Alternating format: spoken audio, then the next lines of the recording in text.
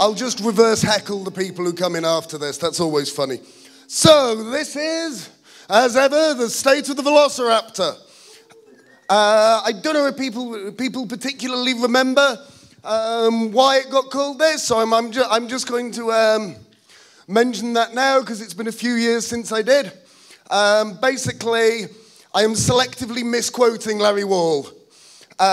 Because some years ago, he made a comment that Pearl 5 is a Velociraptor, and what we need now is an Acceleraptor.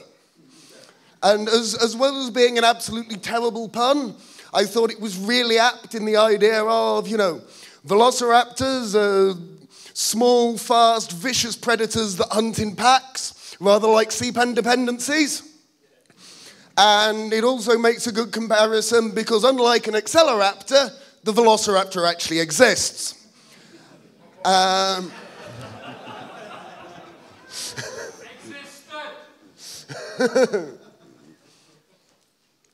So I've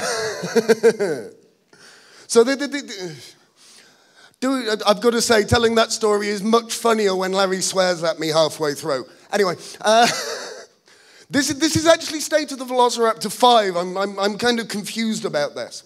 I expected people to get bored of it and kind of kick me out of doing it long before this. But yeah, SOTV 1 back in 2010, that was a weird year because we just had Pearl 512 released, right? And at the time, getting an actual release of Pearl 5 was this kind of amazing thing. I was like, look. You know, I mean, because for however many years, you know, we've been thinking that any language called Perl was doomed to never have a release, right? Suddenly, Perl 512 came out, and now, you know, I'm standing here, 5 State of the Velociraptors, 5 major releases of Perl.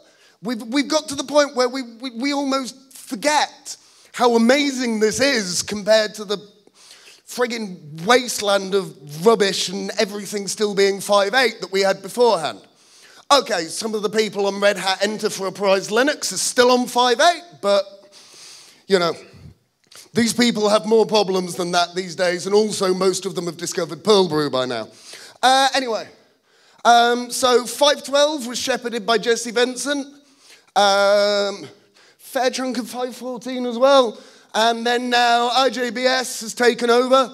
It's quite amazing. Those two, I mean, they are two of the nicest people I have. I was going to say ever met. I have met nicer people than that, but they all ran screaming from my personality. Whereas, you know, Jesse and RJBS aren't just nice people. They're nice people who can put up with the rest of the Pearl 5 porters, which, believe me, it's a learned skill. Anyway, and also there have been lots and lots of bleed release managers. People shipping the unstable development releases once a month. And you know, part of the reason for this is, 1, spread around the load, and 2, shake out problems in the release process, as in things that are insufficiently automated and are reasonable or are too easy to screw up. And, you know, lo and behold, I did one back in the 513 days and predictably did screw it up slightly, but it basically worked, which was the point at which RGS, who was pumpking for a lot of 5.10, was kind enough to comment on Twitter that releasing Perl is now so easy a blonde can do it. Asshole.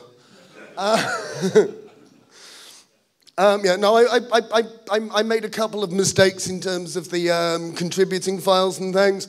So I have a piece of advice that I intend to release to the world. Don't do a release of Perl in the middle of a YAPC. Or at least not again. They swapped me. It was supposed to be a different month.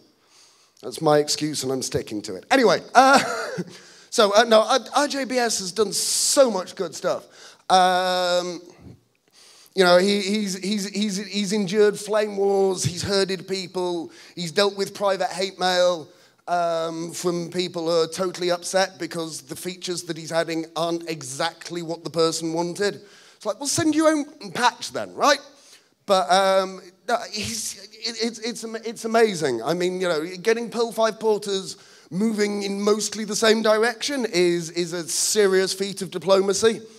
I think if you'd stuck me in that position, I'd just have murdered half of them, and then the other half would probably have done what they were told. RJBS's approach is on the whole better, although not quite as funny to watch. But yeah, it's the whole thing of steady forward progress.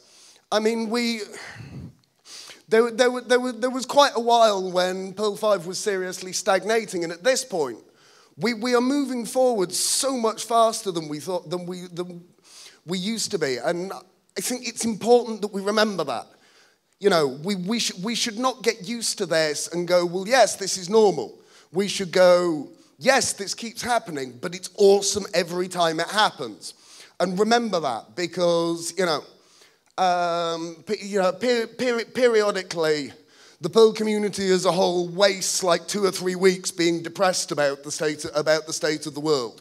And you know what? YAPCs are getting slowly bigger. The number of CPAN authors and uploads goes up every year. Perl 5 is getting a new major release every year. And the Perl 6 guys have a plan. It's a new plan, and they assure us that this one is absolutely, definitely going to work sometime real soon now.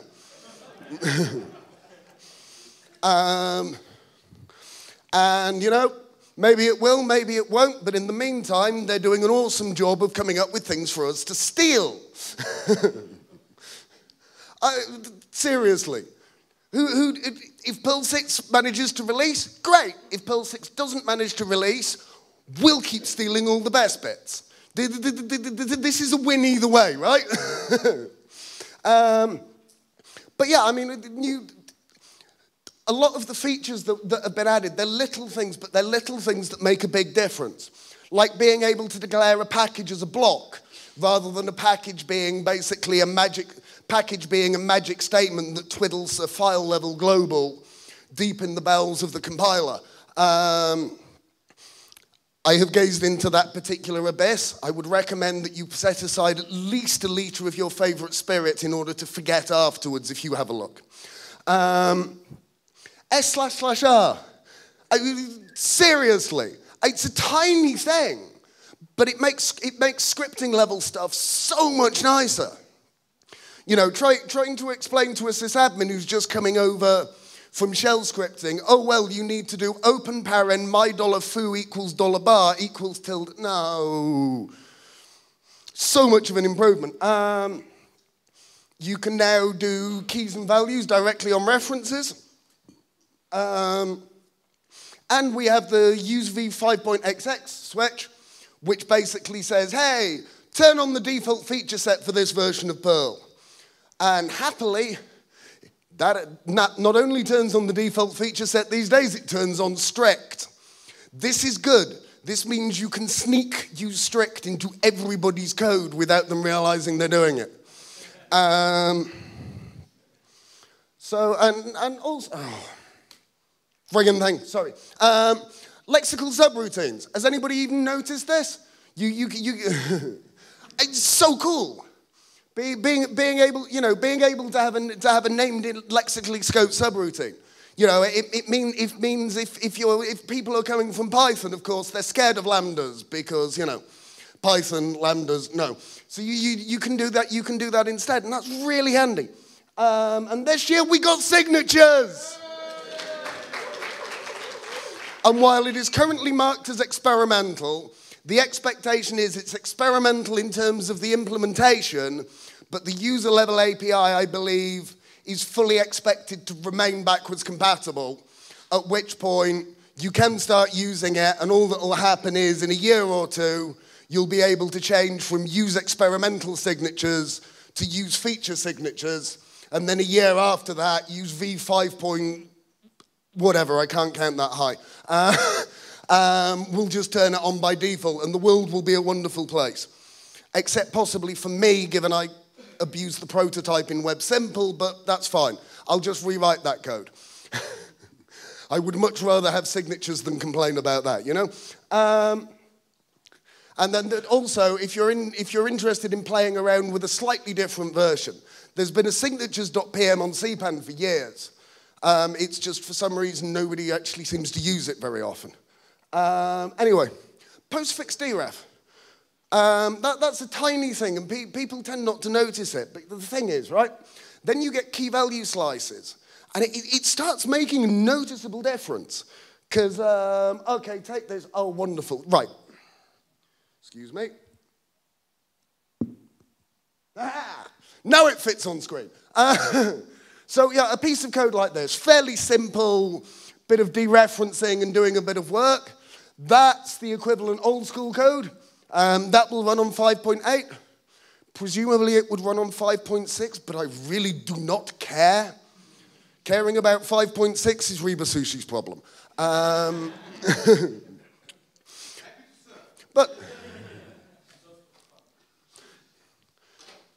everyone has to be their own kind of masochist. Right, yeah, I mean, in my case, I occasionally maintain code that Ingy wrote. Anyway, but the thing is, okay, you look at this, that's reasonably normal Perl, right? You combine all of the different extra features we've got since together, and it reduces down to that. Defined OR gets rid of the unless defined, and then postfix deref with a key value slice, you can just pull the pairs straight out of the hash ref. How cool is that? I mean, yeah, it's one of those things. People go, oh, no really big features have been added. I'm like, no. But lots of small features have been added, and when you put them all together, it really does add up to something that's significantly more different than you think. Sadly, I don't tend to get to play with most of these because I do still support 5.8 for the poor bastards still stuck on old versions of Red Hat. But, you know, occasionally some of Shadowcat's customers have a Perl from this century, so I can get to play with it in their code bases. At some point, I'm just going to lose my temper and write a complete build and installation system that doesn't annoy me, and start supplying an installer for all of my code that just builds a recent Perl. And then Reba Sushi will try and make it run on 5.6, and I'll cry. But anyway, so yeah, I mean, roll on 522, and remember that there was a time when this was not normal. Remember that and rejoice, you know? So, yeah, so, latest Perl, because, you know, people have noticed that system Perls are often a little bit on the ancient side. Well, okay, there's Perl Brew. Perl Brew was the first thing to do that. Absolutely fantastic for building out half a dozen Perls to do smoke testing of CPAN stuff against. Bunch of people have used it successfully for production deployments, although I remain unconvinced that it's the perfect option because it wasn't really designed for that. But so, that's okay. If Perl Brew doesn't, and you don't get along, there's PLM. PLM actually contains basically an extracted version of the Perl Brew build code, which is released on CPAN as Perl-build with a module of Perl::build. So, you know, you can get as much of the guts of Perl Brew as you want on a sliding scale, depending on how much magic you like. So yeah, and the thing that really makes me happy is it's no longer considered a weird thing to do to build your own Perl. I mean, like 5 or 6 years ago, I had a make file that basically built a couple of dozen Perls for testing, and people looked at me like I'd grown a third head. And they looked at me like I'd grown a third head for the Perl part, not for the make file part as well. And it's the things that are starting to seem normal to us. That's a really important thing. Anyway, system Perl? Nah, stuff that. And then, you know, getting CPAN modules. CPAN minus and local lib has long been a tradition. You now have Carton, which is a nice way of building a local lib. You have Pinto, which is maximum overkill for building a customized mini CPAN. And if you want to get even cloudier, you can do Pinto and Stratapan if you want to. And the other thing is, Debbie and Pearl have been doing a huge amount of updating of modules. I mean a huge amount. I've been sat in there watching stuff go past because if they can't find a suitable upstream contact, I go and find one and drag them in for them. And they're basically packaged. All you really need to do is say to them, please could I have this module, this is why it's useful. And it'll turn up in unstable the next week.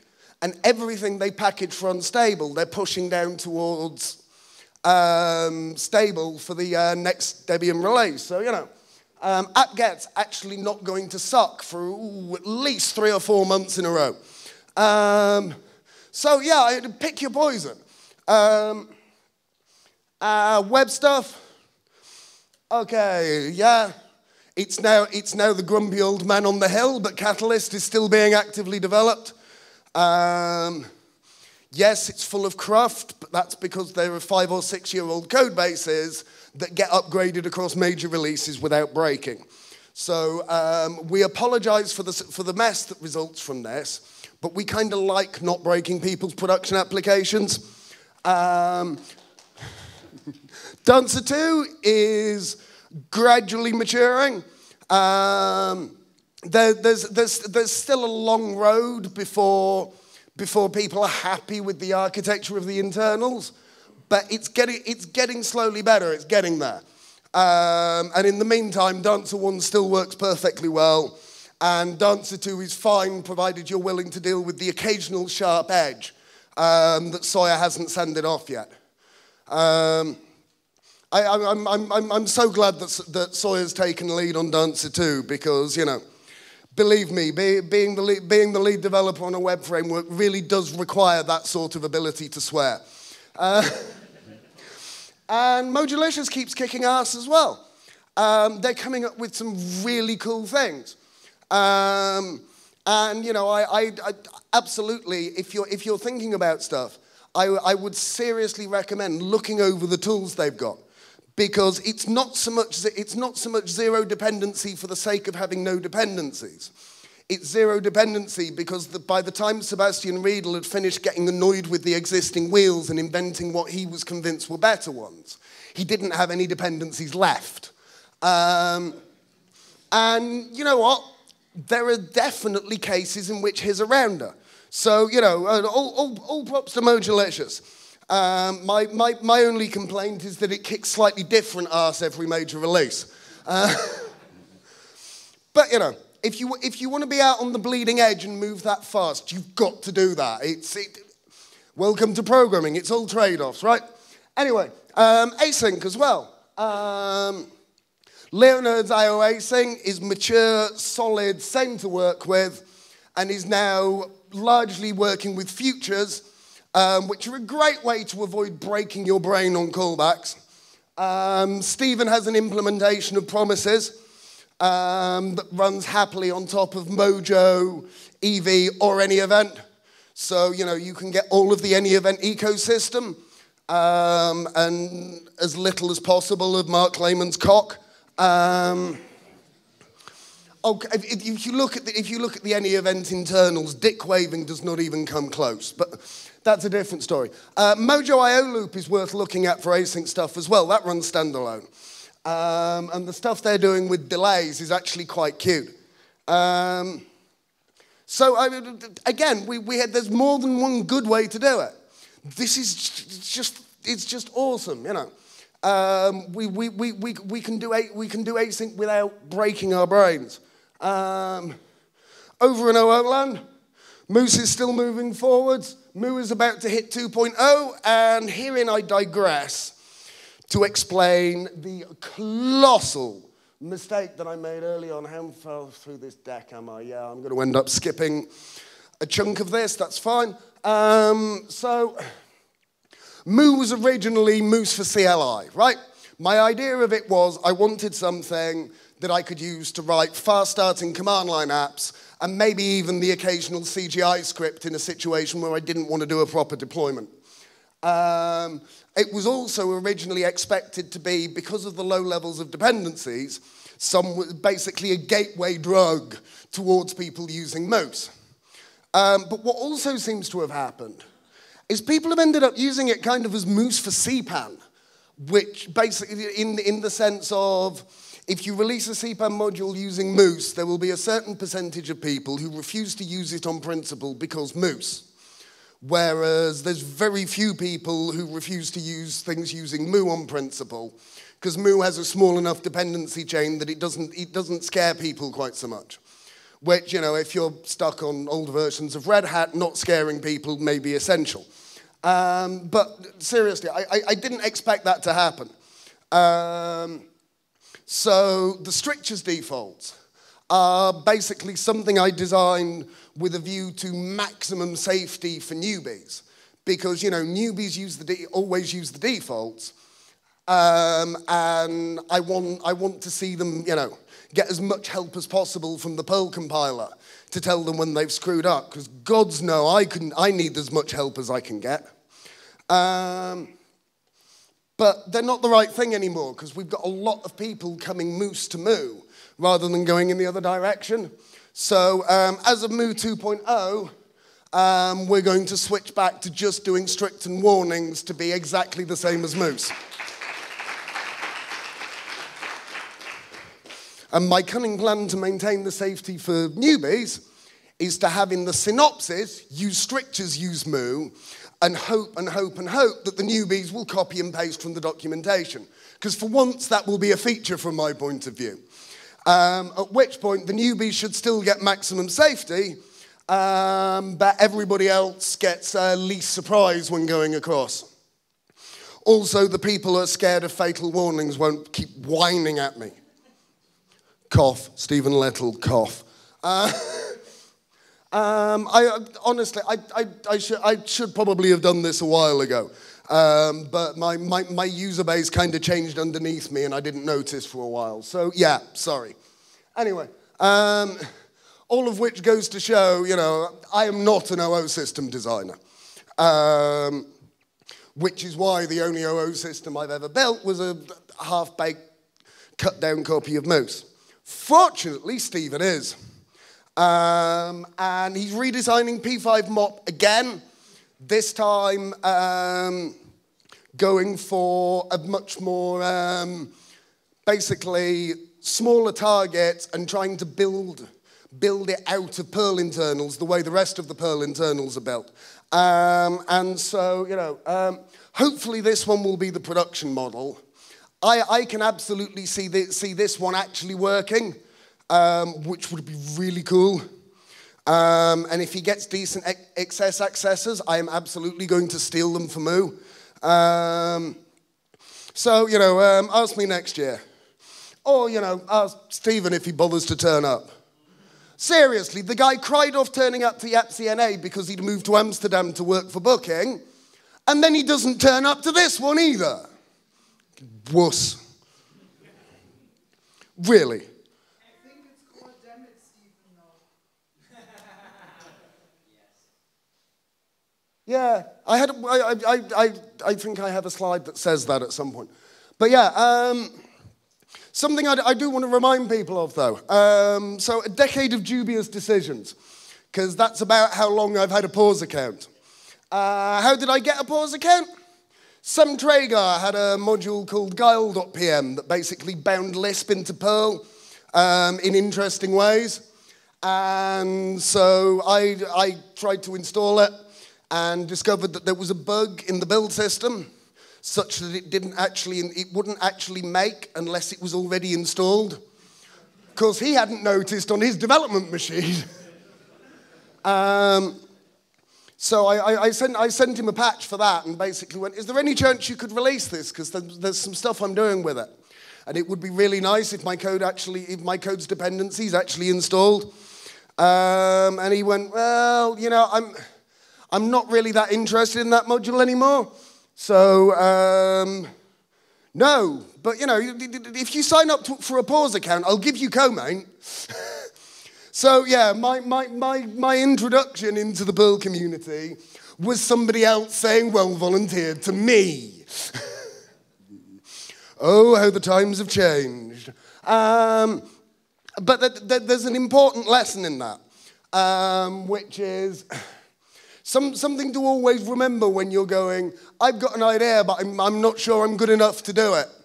Okay? The things that really matter, honestly, they're not done by the best person for the job. They're usually not even done by the most knowledgeable person about the problem. Fundamentally, the important stuff ends up getting done by whoever turns up.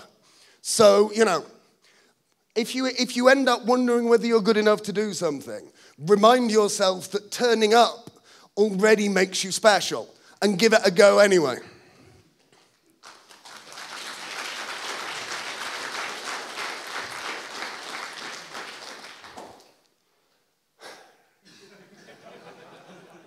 Some people are better at turning up than others. Anyway, so the other thing I want to say is one of the places that you might turn up in order to do stuff, and I seriously recommend doing this because it's a huge amount of fun, is irc.perl.org. And we've done a big chunk of sort of reorganization of how the networks run this year. So we now have a statement of conduct, which is basically a written list of all the things that we would have kicked you off the network for before anyway. But now it's written down. It's always nice to document the standard, right? And people go to a statement of conduct. Well, yeah, no, we're not calling it a code of conduct. Number one, there's all sorts of stupid politics around that particular term. And two, who the hell thought that acronym was a good idea?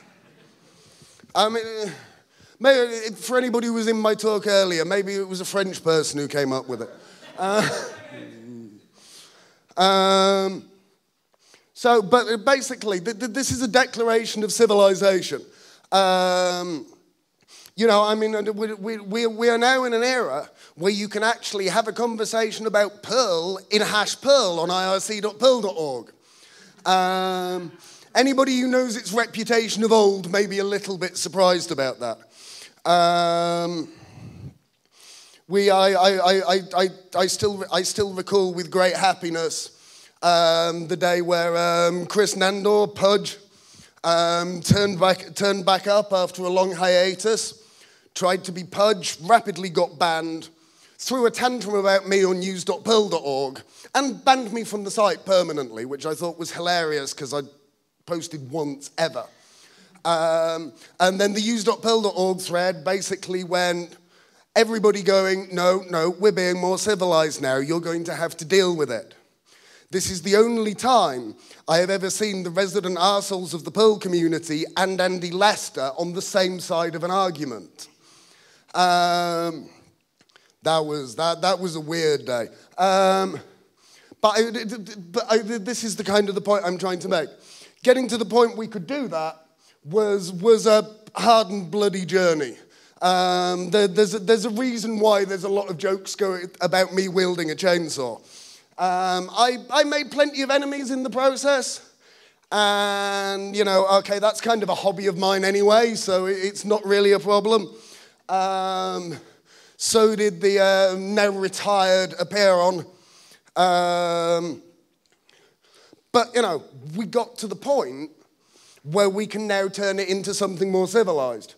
So I'm here to say that the days of the warrior are over, and let's bring on the days of the responsible adult.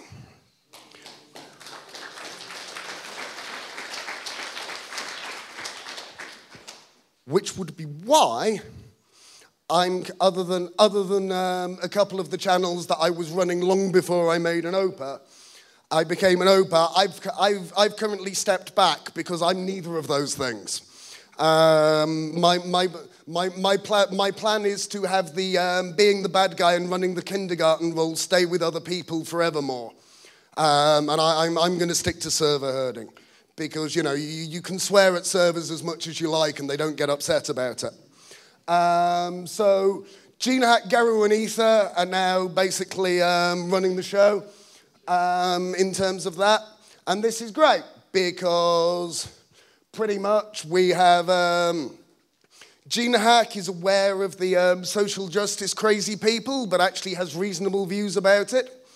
Ether is not only our token female, but funnily enough, the most suspicious of the social justice movement, which is an intentional plan, because generally the people who are idiots on that side of it go, you can't speak about this because you're a man, at which point Ether goes, hi, you're still wrong. And then Garu as a balancer, because Garu is just such a nice and gentle person. And man, is it funny watching him come face to face with some of the trolls I've been dealing with for years. So yeah, all of them are at YAPC NA. None of them are here because they suck, but thank you to all of them. I look forward to watching their spirits break as they realize just how much fun it isn't moderating this stuff. Anyway,